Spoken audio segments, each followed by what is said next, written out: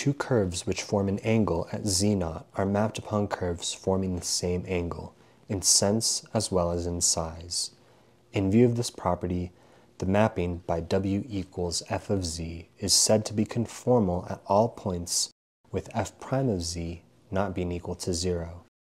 En d'autres termes, si deux arcs différenciables gamma 1 et gamma 2 du plan z, in other words, if two differentiable paths gamma 1 and gamma 2 of the z-plane have initial point z0, le transformé de ces arcs par the images of these paths under the consideration W equals f of z are differentiable paths with the initial point W0, et les demi-tangents au point W0 font un angle orienté égal à l'angle orienté des demi-tangents aux and the half-tangents at W0 make the same oriented angle as the half-tangents to the paths gamma 1 and gamma 2 at the point z0.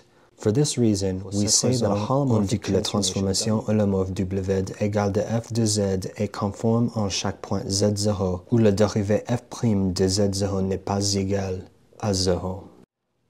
Salut tout le monde. Welcome back to another differential geometry reading stream. I'm Anthony, obviously, and this is episode 25 now. So we are currently in chapter 6 on mappings, section 62, conformal mapping of surfaces into a plane, on page 195 of Differential Geometry by Erwin Kreisig, Dover edition. So at the beginning of last episode, I did a rant about conformal mappings in general, kind of really related to mostly complex analysis though, because then we're looking at that concept in obviously differential geometry, right? But first, I'm going to address the viewer comment of the week, rather viewer comments of the week. And we're returning to none other than the legendary OG Vanderhagen the Stampede, who has been commenting from the beginning. Then I had the few months off. Now we're back. Vanderhagen the Stampede is back at it again with more comments. So shout out to you, Vanderhagen the Stampede, for sticking in there this whole time. And there were some interesting things that were brought up in Vanderhagen the Stampede's previous comments. One actually was that, I'm just going to call them Vanderhagen because it's a mouthful, and you know, this is not like a, you know, a minus by any means, but you know, when people don't use their real names online or like real profile pictures, I'm like, how do I refer to this person, right? But anyways, so Vanderhagen commented before that they speak a bit of Portuguese and a little, you know, a little bit of that Brazilian going on, which I think is funny from my perspective because I train Brazilian Jiu Jitsu, right? And so if you look at the origin of Brazilian Jiu Jitsu, there's elements of like, you know, Japanese judo in it. So if I'm perfectly honest, I've learned more Japanese terms training BJJ ironically than I have learned any Portuguese. And that like any of the like Brazilian lingo or whatever is just like the secondary culture of like the practitioners of jiu-jitsu rather than like actual moves and stuff, which I think is funny. But because like maybe you would assume that if you're going to train Brazilian jiu-jitsu, you're going to learn Portuguese. Not necessarily the case, although there are some people, like there's this one guy, right, like Mikey Musamichi, who is, you know, basically the epitome of jiu-jitsu nerd.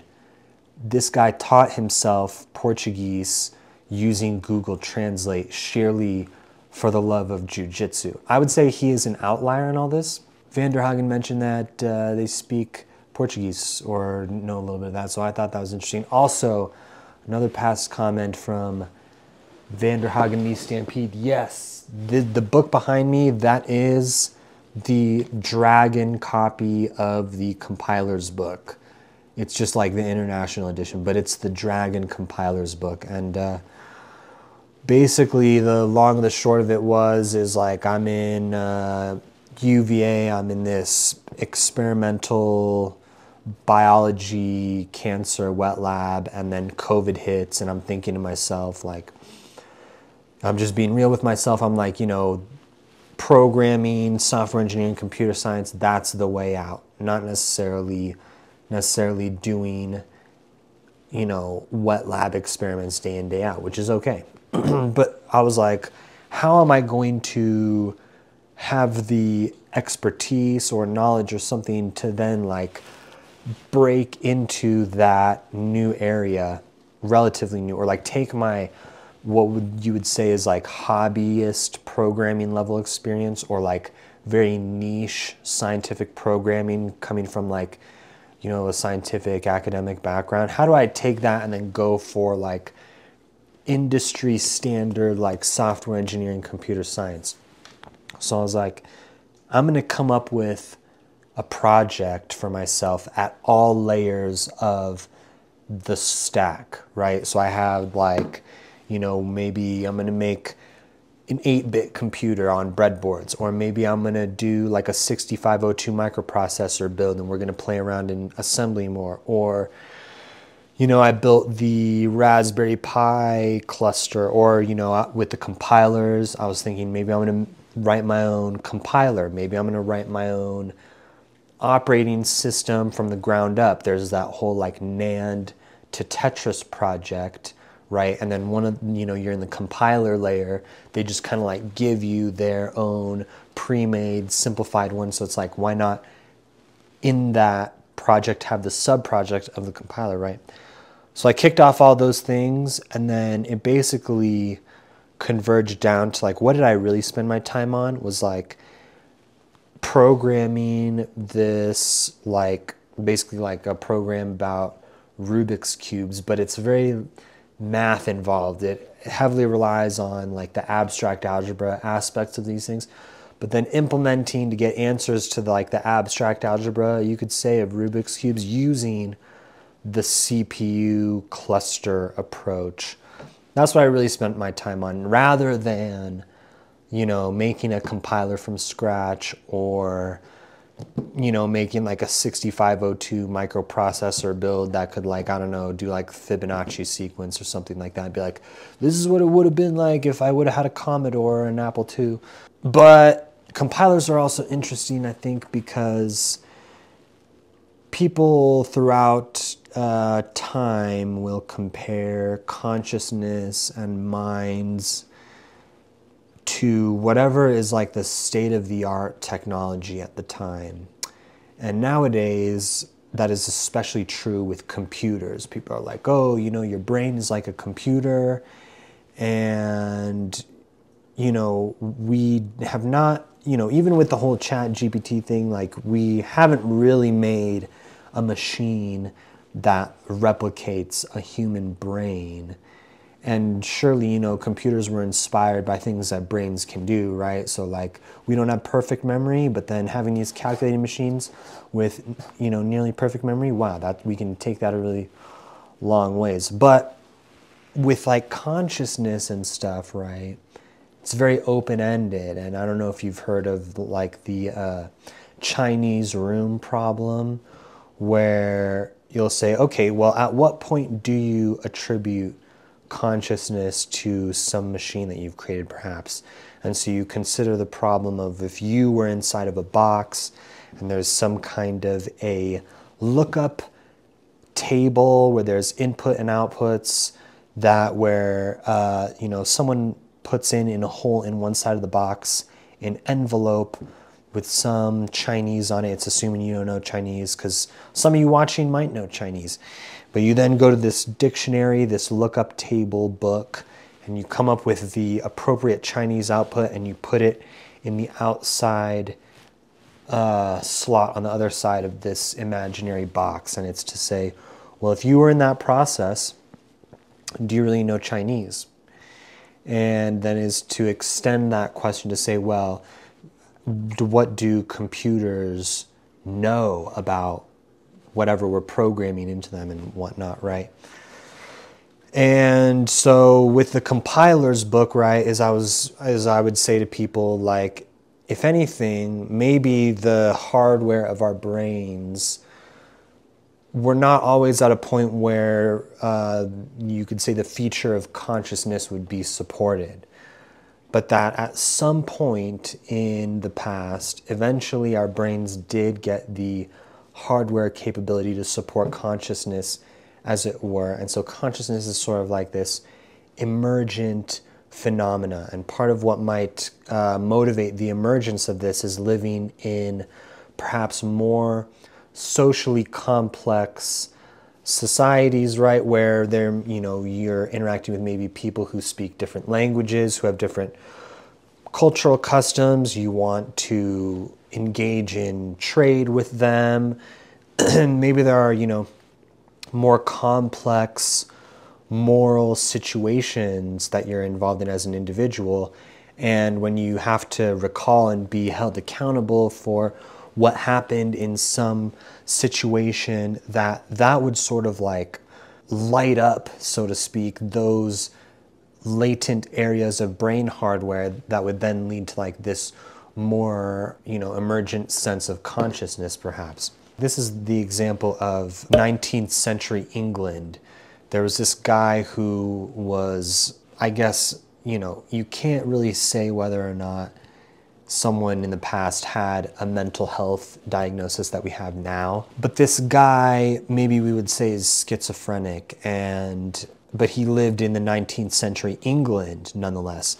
And they were asking him to describe what his mental experience was like. And he said it was like his brain was controlled like a loom. So how textile looms were operated, and you would have the different strings, and it's this complex industrial machine. He was like, my brain is like this loom, and there's someone else who's operating it, right? So my modern take could just be, my theory of what consciousness is like is it's like a compiler in a computer. It's kind of like the same thing where it's like I'm programming a computer, and I have some program I put in, and what I put in doesn't match up with how this computer works, so it spits out errors. It doesn't do what I want me to do. Well, it's maybe we've all got our hands in everyone else's compiler throughout the day, right? If you're interacting with someone, you're like, oh, I got the output I wanted. This is, the program's working properly. Or if it doesn't, then you're like, oh, well, what? You start digging into what's going on, right?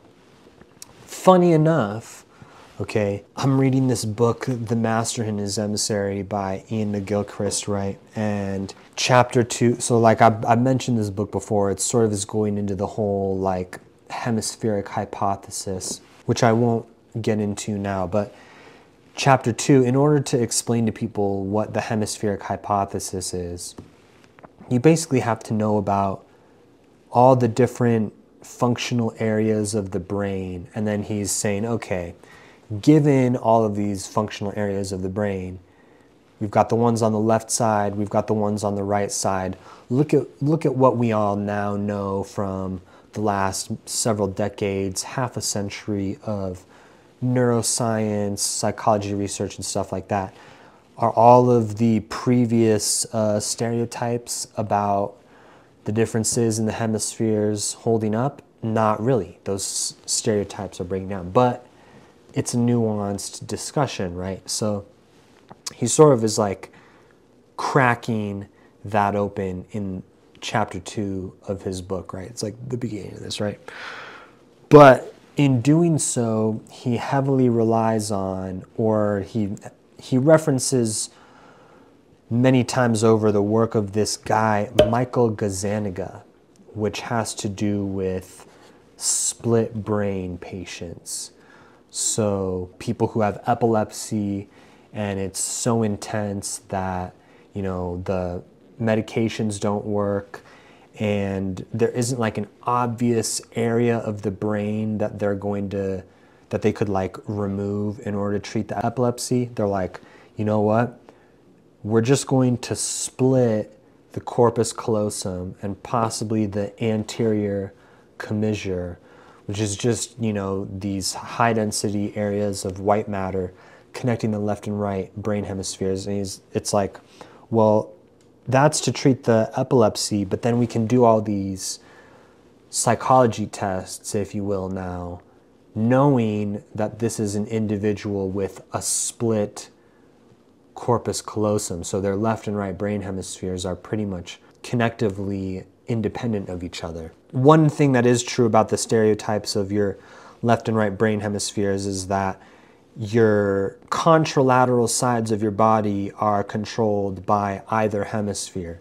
That is to say, your right side of your body, the map of all of that is controlled by your left hemisphere, and vice versa for the right hemisphere, having the map of all of the left side. That's not to say that there aren't, like, you could almost say like redundant connections where, like, anyways, those are all details we're not going to get bogged into right now. But that goes even further with your vision. So your right hemisphere is controlling the left side of your body, the left hemisphere is controlling the right side of your body, but also your left hemisphere is handling all of the like raw visual information from your right eye, and then your right brain hemisphere is getting all of the raw visual information from your left eye. So what they would do with these split hemisphere patients is they would have, like, first there would be like an eye tracker so that they could adjust what they're displaying on this screen exactly to wherever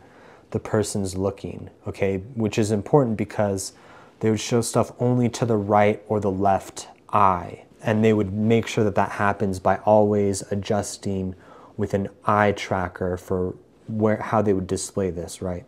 So, you know, details of the setup aside, they would show all sorts of different inputs to the left and right visual fields, but then they would also have them do tasks with like their left or right hands, possibly discoordinately. So they would maybe ask to, like, you know, they would show something to, this is assuming that the person is right hand dominant. They would show something to the right eye, but they would see whether or not that information would be consistent with like an action by the person's right hand. Because if you show it to the right eye, supposedly that information is in the left hemisphere and only available to the left hand, right? But then you're asking for output actions of the right hand, and supposedly then the left visual field didn't see it. Anyways, so they show all this stuff. And this is to say that they found out after, you know, looking at all these different conditions, and, you know, you can read all these papers if you want to know the details, because I'm doing a horrible job explaining it right now, but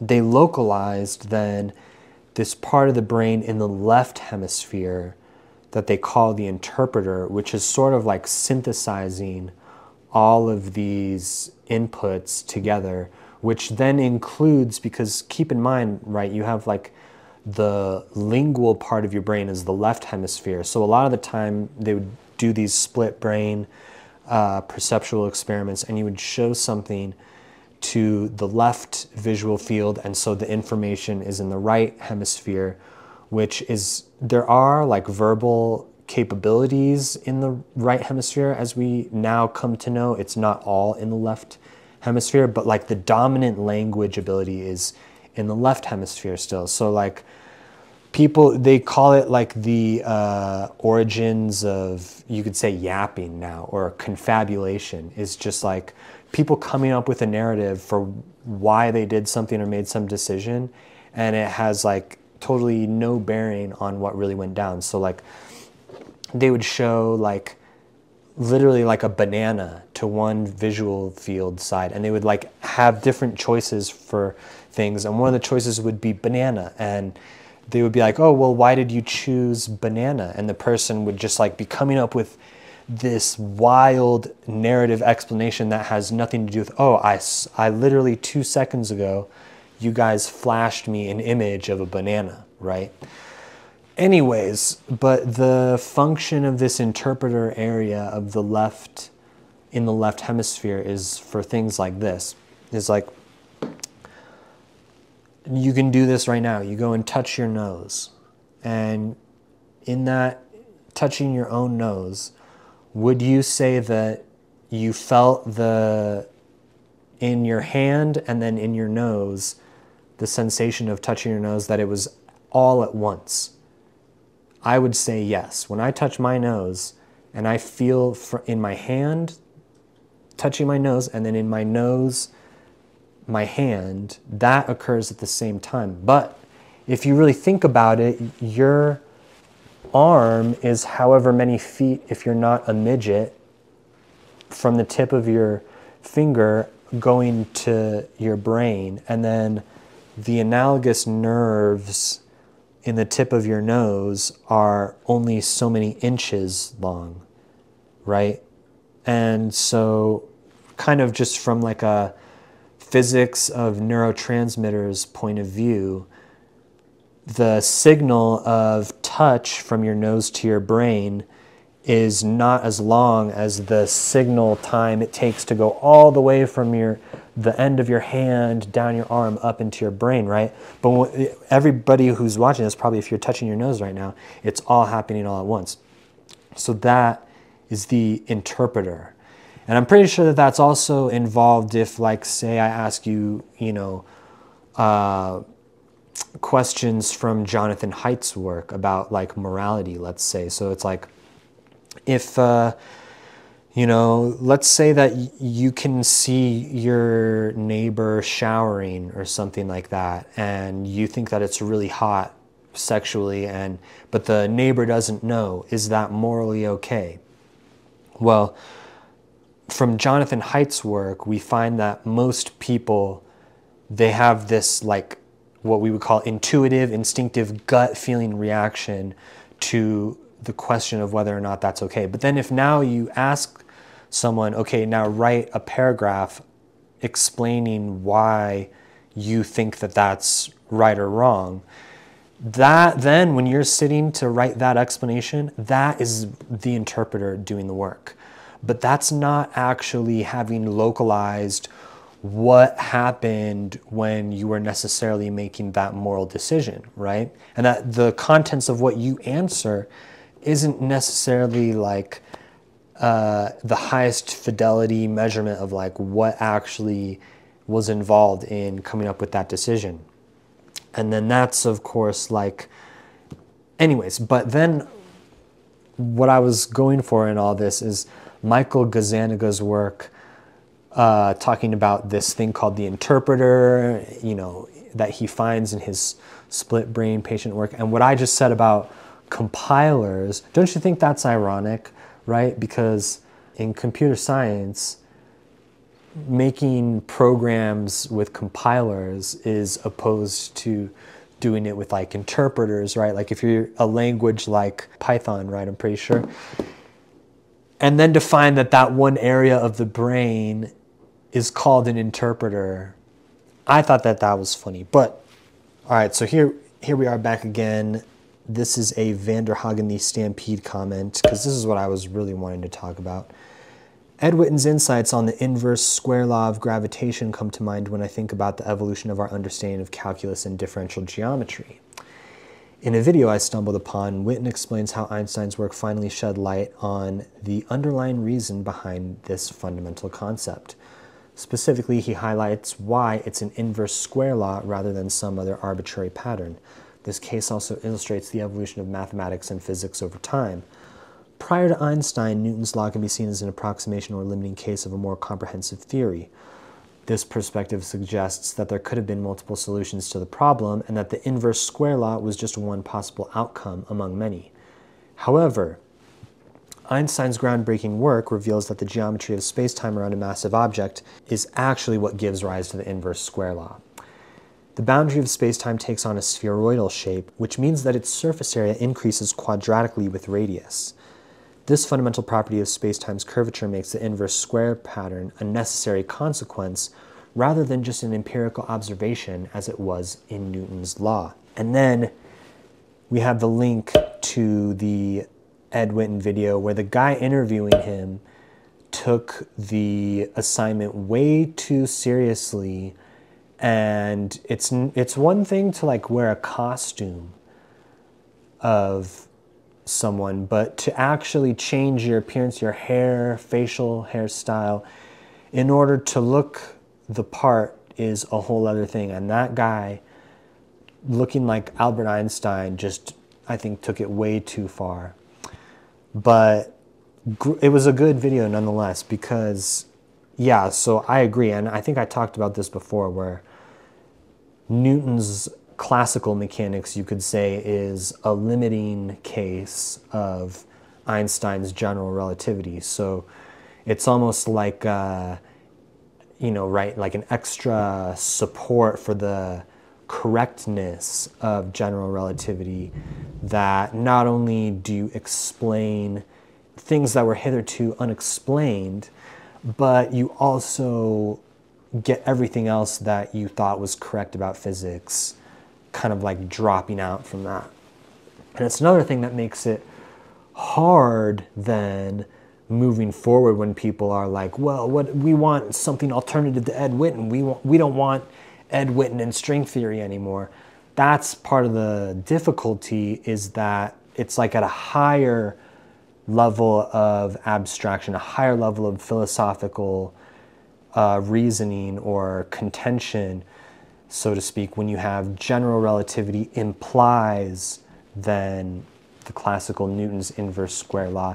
It's like whatever you're going to do alternatively to that has to address that level of abstraction. It's not just enough to just write down equations that fit the data, or have, like, God forbid, some ML AI model fitting all your descriptive model of how it all works. No, thank you. That's not what we're looking for here. But it also brings up, I wish it's like that's one of the things that I'm trying to learn differential geometry for in the first place, is to get through Wald's general relativity and to be like, okay, I've done my due diligence on the math side. I'm not just gonna, read general relativity, Wald's book, and then learn the math that I need as I go. No, I'm gonna, do it the right way. It's like I'm gonna read the book before I watch the movie, right? Then after doing that, I wanna read Ed Witten's lights, rays, singularities, and all that, 100 pages or whatever, and then watch his high energy physics courses, because that's really what you have to do as far as your due diligence if you want to say, like, oh, Ed Witten is just, he's betraying physicists by only focusing on the math or whatever. It's like, well, if you don't actually get on his level or whatever, then, like, what are you even saying, right? But, another thing that I like, though, is, so, like, with the title of that video, why the unreasonable effectiveness of mathematics. So then the try-hard Albert Einstein lookalike asked him about that, and Witten basically said that he used a different word. He said uncanny, which then the word uncanny started bringing up a lot of Freudian ideas for me. I mean, some people would say that a good intro read for Freud is Freud's work called Uncanny. And it kind of leans into, also, you could take it in this, like, Lacanian route. But it's, like, for example, Ed Witten in this video also brings up knot theory. And he's, they're sort of talking about how, wow, isn't that so cool that knot theory is applicable to theoretical physics. That's kind of like the uncanny aspect, or the quote-unquote unreasonable aspect of the effectiveness of mathematics in physics. But I think it's summed up best when I think Witten then says, it's as if the creator of the universe is a mathematician, because in spite of the system of mathematics, the endeavor of the human project of mathematics is sort of predicated on this definitive, deterministic repeatability that is, in all points in space and time valid. But this reminds me of an anonymous quote that I remember, which is, when you want something really, really good to happen, people say, oh, that's not realistic. But then when something is going really bad, or when something catastrophic happens, people say, that's real life.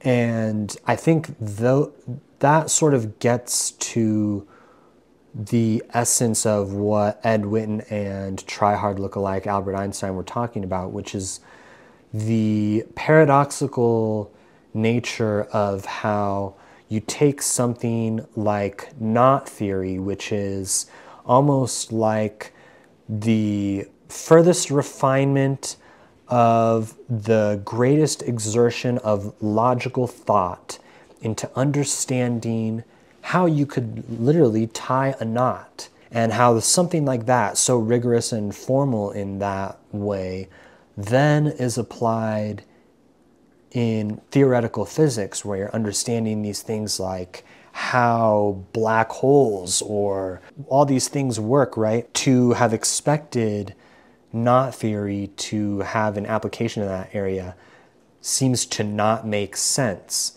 And I think when Ed Witten used the term uncanny, that's a more illustrative term than to say the unreasonable effectiveness of mathematics, because it's, again, getting at that paradoxical aspect of, when I say Lacanian, it's like you go through your everyday life, it's this symbolic interaction, right? When you go to the grocery store, you check out in line and you say, lady, oh, how are you? Oh, I'm having a good day. Did you find everything okay? Yeah, oh, yes, I did. Do you have your bags? It's a very canned interaction, right? You're not asking the lady, oh my gosh, you know them personally? Oh, your name? How's your mother doing? And all these sorts of things. But then if, let's say at the supermarket, someone were to run in brandishing a pistol, and you suddenly see the grocery store clerk who got shot laying there, dying or whatever, the way that you act in that moment is not planned at all.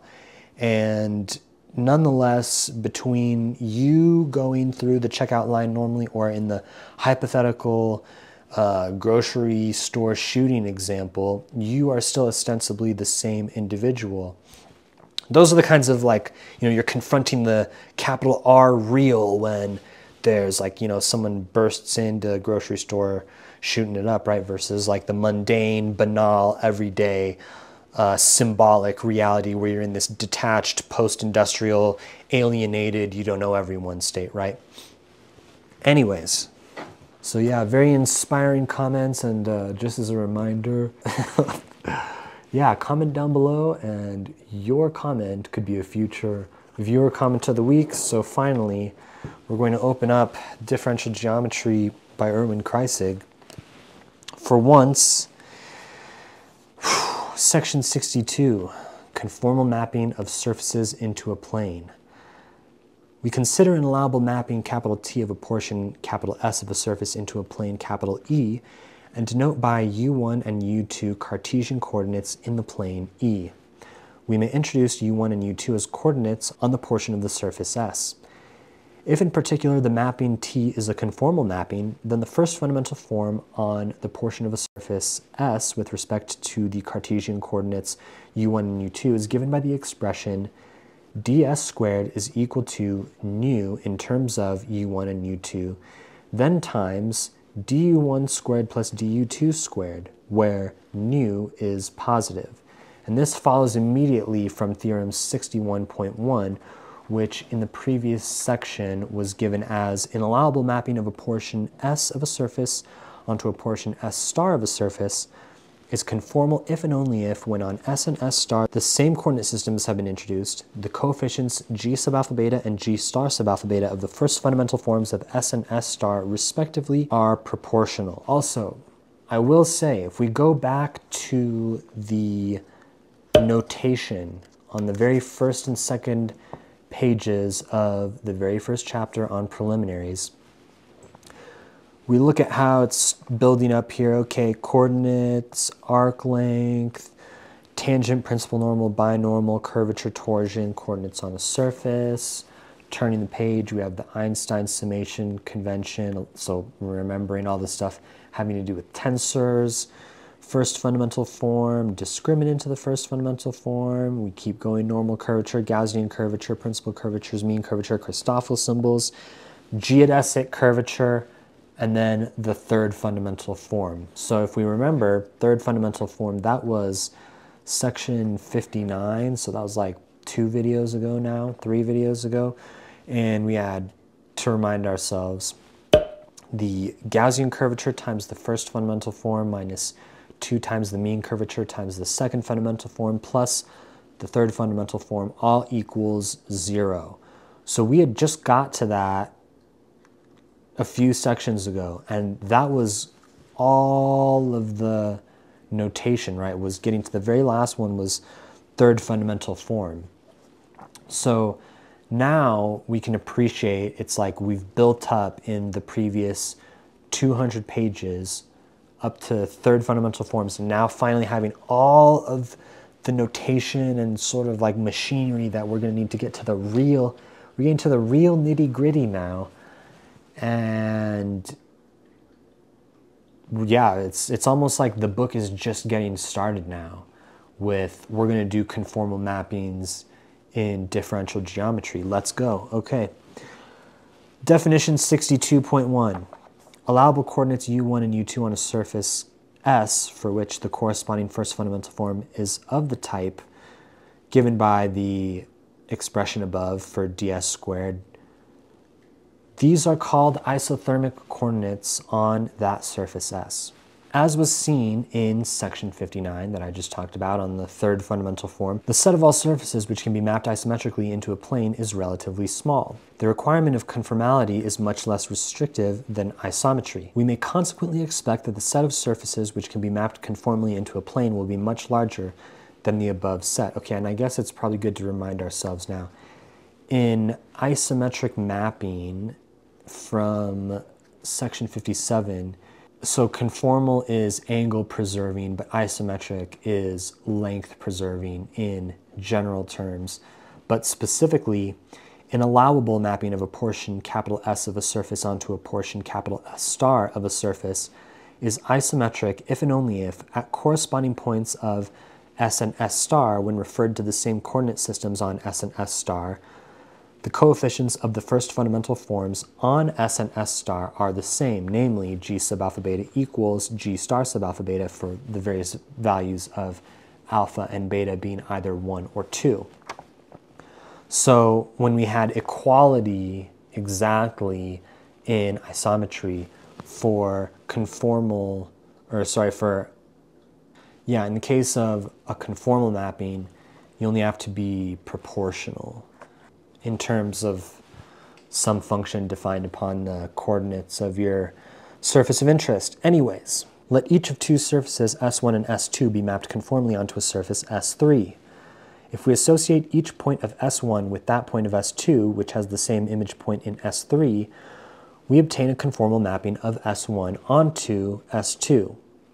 Let us assume that S1 can be mapped conformally into a plane, say E1, and that S2 can be mapped conformally into a plane, say E2.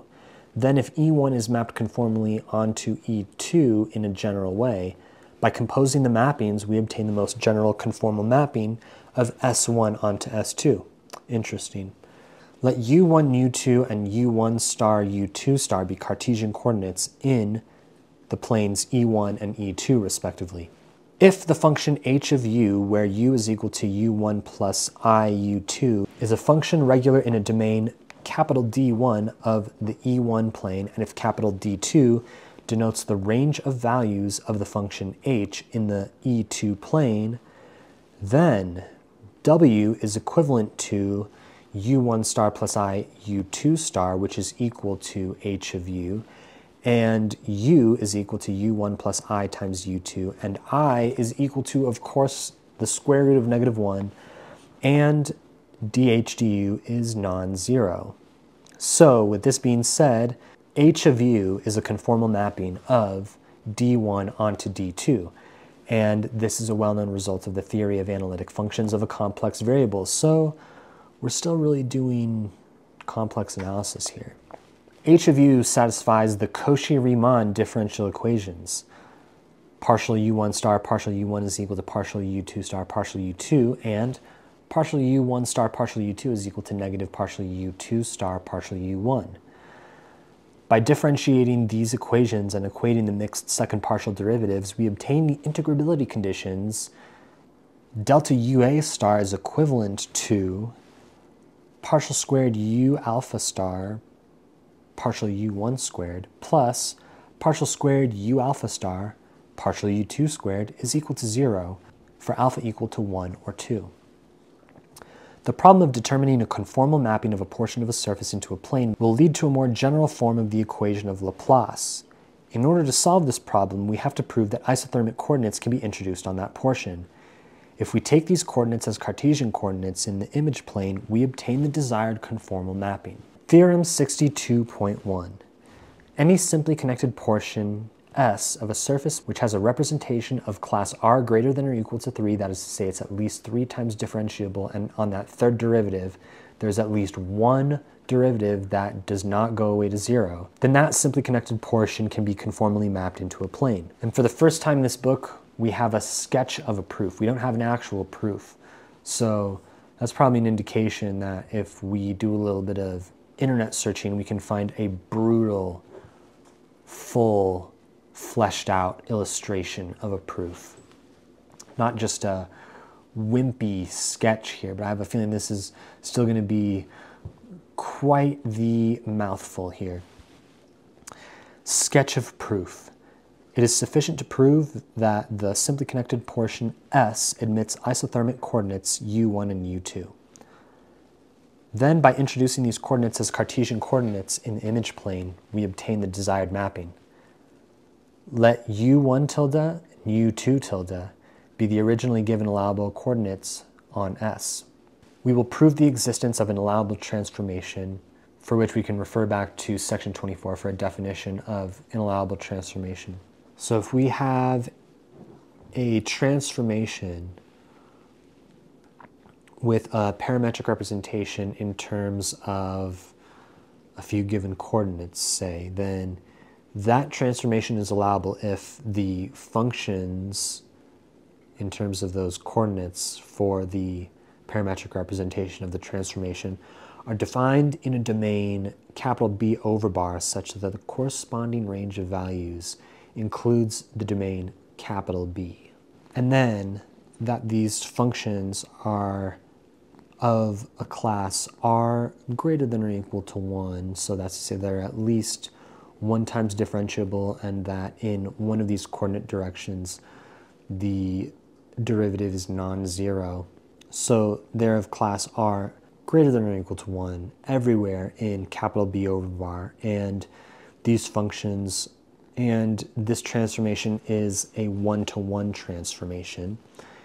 And the third assumption is that the Jacobian of this transformation is different from 0 everywhere in the domain capital B over bar, say, of that particular transformation, which in this case is a simply connected portion of a surface. So we will prove the existence of an allowable transformation, u alpha equal to a function u alpha in terms of u1 tilde and u2 tilde, where alpha can be 1 or 2, by which the isothermic coordinates u1 and u2 are represented as functions of the originally given ones. If this parametric representation of the transformation is allowable, its inverse exists, as per section 24. With respect to the isothermic coordinates, according to the definition of isothermic coordinates, we must have g sub alpha beta is equal to nu times delta sub alpha beta, and g equals nu squared.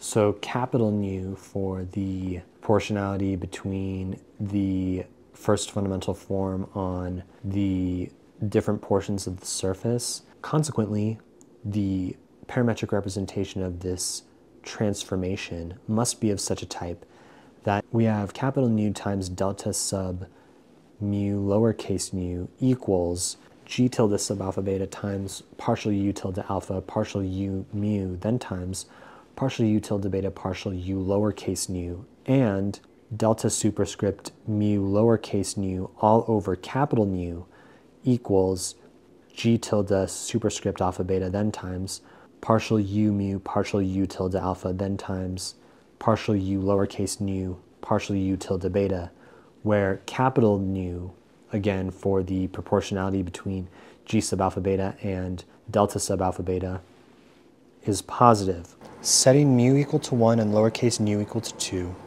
we find from this g tilde superscript alpha beta times partial u1 partial u tilde alpha, then times partial u2 partial u tilde beta is equal to 0. Setting mu equal to lowercase nu equal to 1 and mu equal to lowercase nu equal to 2 respectively, and eliminating capital nu, we have that g tilde superscript alpha beta times partial u1 partial u tilde alpha, then times partial u1 partial u tilde beta is equal to g tilde superscript sigma tau, then times partial u2 partial u tilde sigma, then times partial u2 partial u tilde tau. If the functions for the parametric representation of the transformation of interest here to be obtained satisfy the relations partial u1 partial u tilde alpha equals g tilde sub alpha kappa, then times epsilon tilde superscript kappa lambda times partial u2 partial u tilde lambda, where alpha can be 1 or 2, for which referred to section 33, which actually is the first section that I read from the book after my beginning rant in my length, angles, and area differential geometry reading stream video. They also satisfy these relations which we just came up with for first fundamental forms g tilde superscript alpha beta and g tilde superscript sigma tau, as can be seen by inserting and by using the answer to problem 33.2, which is to find a representation of the contravariant metric tensor in terms of the covariant one and epsilon tensors. Uh-oh, he getting mad, he getting grumpy. Why don't you just sit and read a differential geometry book with me, little boy? Which may also be written in the form the square root of g tilde, then times epsilon tilde superscript alpha beta, then times partial square root u1 partial u tilde alpha partial u tilde beta equals 0. Since the square root of g tilde then times e tilde superscript alpha beta is constant, 0 or positive or negative 1, by the relation which is equating partial u1 partial u tilde alpha and partial u2 partial u tilde lambda by the proportionality factor g tilde sub alpha kappa then times epsilon tilde superscript kappa lambda, we obtain from the preceding relation the square root of g tilde then times epsilon tilde superscript alpha beta then times partial with respect to u tilde beta of g tilde sub alpha kappa then times epsilon tilde superscript kappa lambda then times partial u2 partial u tilde lambda closed quantity is equal to partial with respect to u tilde beta of the quantity the square root of g tilde then times g tilde sub alpha kappa then times epsilon tilde superscript alpha beta, then times epsilon tilde superscript kappa lambda, then times partial u2 partial u tilde lambda closed quantity, which is then equal to the partial with respect to u tilde beta of the quantity the square root of g tilde, then times g tilde superscript beta lambda, then times partial u2 partial u tilde lambda closed quantity equals 0, where the last expression is a consequence of the representation of the contravariant metric tensor given in problem 33.2. The above equation is a linear partial differential equation with coefficients of at least class 1. In every sufficiently small domain, capital S1 of capital S, there exist solutions of that equation which are not constant, as can be proved by successive approximation, for which we can refer to this guy Acorn's book. It's not funny to make fun of people like that. The same thus holds for the above relation 62.5. A similar differential equation can be obtained from 62.5 by solving for partial u2 partial u tilde lambda. For this purpose, we have to take the inner product of that 62.5 relation and g tilde sub beta sigma then times epsilon tilde superscript alpha beta. The right-hand side of that relation 62.5 then takes the form g tilde sub alpha kappa then times g tilde sub beta sigma then times epsilon tilde superscript alpha beta then times epsilon tilde superscript kappa lambda equals epsilon tilde sub kappa sigma, that's funny, kappa sigma, kappa sigma. Okay, here we go. Epsilon tilde superscript kappa lambda equals delta sub sigma, then superscript lambda. Since epsilon tilde superscript alpha beta equals negative epsilon tilde superscript beta alpha, some nice commutativity there, we thus obtain partial u2 partial u tilde sigma is equivalent to negative g tilde sub beta sigma, then times epsilon tilde superscript beta alpha, then times partial u1 partial u tilde alpha, where sigma can be 1 or 2. So the equations 62.5 and the one above, which is 62.7, are generalizations of the Cauchy-Riemann differential equations. From the relation at the very beginning of this section, ds squared equals capital nu in terms of u1 and u2, then times quantity du1 squared plus du2 squared closed quantity, we obtain that capital nu squared is equal to g, the discriminant of the first fundamental form, which is equal to g tilde of partial in terms of u tilde 1 and u tilde 2, partial in terms of u1 and u2, all squared, for which refer back to 28.4, which is from Theorem 28.3. If the coordinates u1 and u2 undergo an allowable transformation, u alpha, with a parametric representation function u alpha in terms of u over bar 1 and u over bar 2, where alpha can be 1 or 2, then g over bar is equal to capital D squared then times g, and g is equal to capital D over bar squared then times g over bar, where g over bar is the discriminant of the first fundamental form with respect to the coordinates u over bar 1 and u over bar 2, and d and d over bar are the Jacobians of the coordinate transformation and of its inverse. We will now prove that the Jacobian of the transformation, u alpha, given by a parametric representation function u alpha in terms of u tilde 1 and u tilde 2, is different from 0. So from the relation 62.5, we find partial u1 u2 partial u tilde 1 u tilde 2 is equal to g tilde sub 1 kappa, then times epsilon tilde superscript kappa lambda, then times partial u2 partial u tilde lambda, then times partial u2 partial u tilde 2, then minus g tilde subscript 2 kappa, then times epsilon tilde superscript kappa lambda, then times partial u2 partial u tilde lambda, then times partial u2 partial u tilde 1. Or partial u1 u2 partial u tilde 1 u tilde 2 is equal to 1 over the square root of g tilde, then times the quantity g tilde sub 2 2, then times partial u2 partial u tilde 1 squared, then minus 2 times g tilde sub 1 2, then times partial u2 partial u tilde 1, then times partial u2 partial u tilde 2, then plus g tilde sub 1 1, then times the quantity partial u2 partial u tilde 2 closed quantity squared close outer quantity. This quadratic form is positive definite. Consequently, it vanishes only if both of the partial derivatives, partial u2 partial u tilde alpha, where alpha is 1 or 2, are 0. But this cannot be true for a regular solution of the relation in 62.6. We may thus introduce isothermic coordinates in the domain S1 of S and obtain a conformal mapping of S1 into the plane. Local conformal mappings of other sufficiently small parts of S can be similarly obtained. A conformal mapping of S into the plane must be finally composed of all these different local mappings. The situation is as follows. Consider two parts of S, say S1 and S2, which have a non-empty intersection D, and which are mapped into the plane by two different local conformal mappings. D has two different images which are connected by a one-to-one conformal mapping, T, for which refer to figure 74 at left. The composition of the two local mappings consists in mapping the images of S1 and S2 onto a circular disk in such a manner that corresponding points of both images of D always coincide. The solution of this composition problem may be obtained by means of function theory.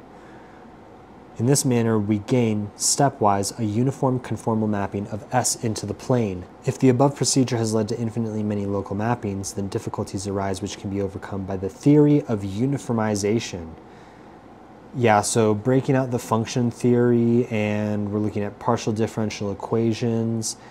And so, I mean, we can see below, we've got another reference to Louisville, who, sure, last video we saw how Louisville's theorem limited the possibility of the confines of conformal mappings that you can have in higher dimensions, but where I had originally heard Louisville from was from Sturm-Liouville equations. And so yeah, looking below, we have, sure, isotropic curves and isothermic coordinates, but then section 64 after that, just scanning the first couple paragraphs here, we're talking about function theory again. And so yeah, we're kind of like how I mentioned when we glanced back at the notation. I'm like, wow, the new notation ended really at the third fundamental form, and now we're finally getting into it. It's like we're starting to appreciate why that is. Anyways, function theory is no joke. Moving on. Problem 62.1. A surface S is called a surface of Louisville if isothermic coordinates on S can be introduced so that the corresponding first fundamental form is of the type ds squared is equal to the quantity capital A plus capital B closed quantity, then times quantity du1 squared plus du2 squared closed quantity, where A depends on u1 only while B depends on u2 only. Prove that in the case of such a surface, the differential equation of the geodesics can be completely integrated. Like I said, we're not reading from a joke book today. The solution to problem 62.1. The coordinates are orthogonal.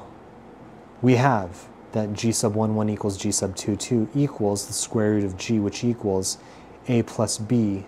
And from 47.8 prime, 2 times the square root of g, then times Christoffel sub 1, 2 superscript 2 equals 2 times the square root of g times Christoffel sub 1 superscript 1 equals negative 2, then times the square root of g, then times Christoffel sub 2, 2 superscript 1, which equals a prime, and negative 2 times the square root of g times Christoffel sub 1, 1 superscript 2 equals 2 times the square root of g, then times Christoffel sub 1, 2 superscript 1 equals 2 times the square root of g times Christoffel sub 2, 2 superscript 2 equals b prime, where a prime denotes the derivative with respect to that variable on which the corresponding function depends. From 49.7, we thus find 1/2 times the quantity u1 dot squared plus u2 dot squared closed quantity, then times the quantity a prime times u2 dot minus b prime times u1 dot closed quantity plus the quantity a plus b closed quantity, then times the quantity u1 dot, then times u2 double dot, then minus u1 double dot times u2 dot closed quantity equals 0. This is equivalent to dds of the quantity a times u2 dot squared minus b times u1 dot squared all over a denominator of u1 dot squared plus u2 dot squared, closed quantity all equal to 0. If we integrate, we obtain a fraction with a numerator of a times u2 dot squared minus b times u1 dot squared all over a denominator of u1 dot squared plus u2 dot squared, all equal to c, or u1 dot squared all over a minus c is equal to u2 dot squared all over b plus c, where c is a constant of integration. Integrating once more, we have that the integral of du1 over the square root of the quantity a minus c, then minus the integral of du2 over the square root of the quantity b plus c, closed quantity, is equal to c star.